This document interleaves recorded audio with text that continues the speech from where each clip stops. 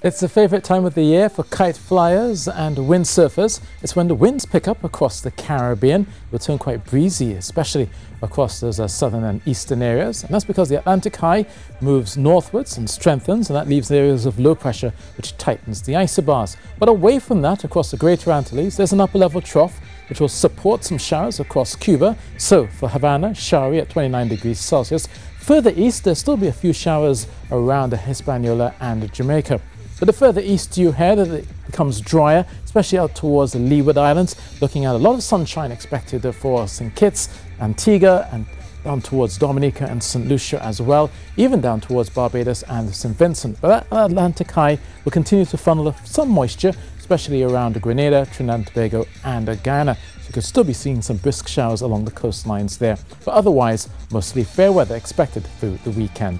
So that's your Caribbean travel forecast, and that's it from me.